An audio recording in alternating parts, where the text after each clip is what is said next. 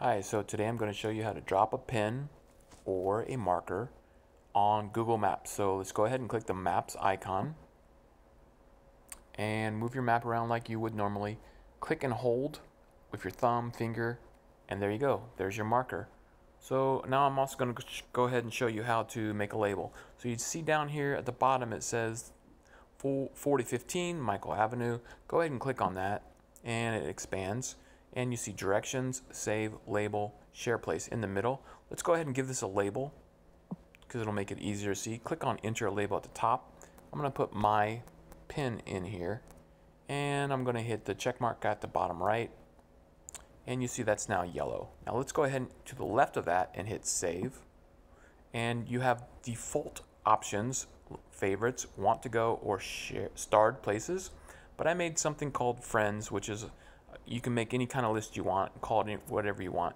So let's go ahead and click on friends, and then it still says 2 places, which is weird because it's actually going to save it. Go ahead and hit done in the top right, and now you see it's my pin and the address. Now go hit back on the top left, and you see your map with your pin. Now click anywhere on that map, and you now see you have a pin labeled my pin. So let's go ahead and I'll show you how to delete this because it's a little weird. So click on that, and if you click on it correctly, you see at the bottom my pin. I'll click on this and it expands it again. And let's go ahead and remove the label name.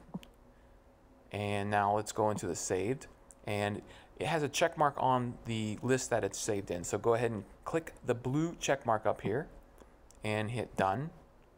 And at the top of this one, hit back left and hit anywhere on the map, and it's gone. So there you go. Pretty cool and very useful. So hey, if this video was helpful to you, please give it a thumbs up and subscribe. Thanks.